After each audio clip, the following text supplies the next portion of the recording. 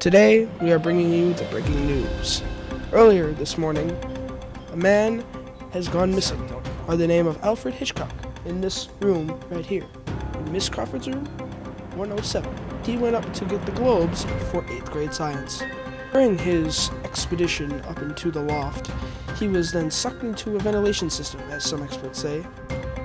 We have Crawford as our witness. Hi, I'm live with Mrs. Crawford. So what do you know about the disappearance of Alfred Hitchcock?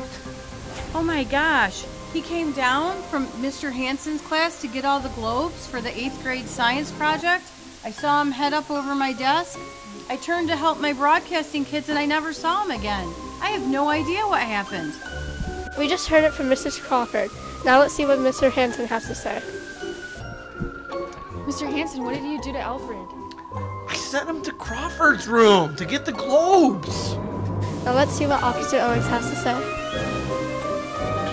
We are here with Officer Illigs. Did you find anything?